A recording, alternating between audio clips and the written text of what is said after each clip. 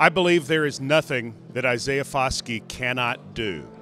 He is a defensive lineman, outside linebacker from Notre Dame. But watching you play, I don't think there's anything you can't do. Now, I know you like hearing that, but does that put a little pressure on you when a little short guy says that to you at the Reese's Senior Bowl? No, that doesn't put any pressure on me. I know what I'm capable of. I know what I can do and put out on the field. I've seen you rush the passer. I've seen you play the run. I've seen you drop. I've seen you go side to side, straight ahead. It doesn't matter. Where does that sort of athleticism in your game come from?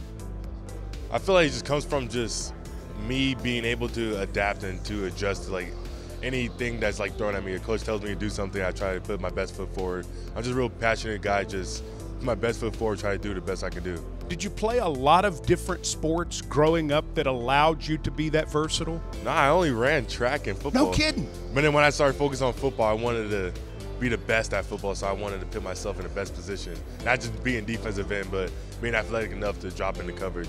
Who do you like to watch as a pass rusher in the NFL? Max Crosby. That's the guy. Why is Max Crosby your guy? I feel like he's a real versatile type of like edge rusher. He can win through a guy on an edge, inside. I just feel like he's like real relentless to the quarterback. But that's where a lot of guys get their sacks from, being relentless to the quarterback. Not usually on their first move or second move. Is like moves that when the quarterback scrambles, the guy try to get him. I love to watch you play special teams too. You can block a punt. No, yeah.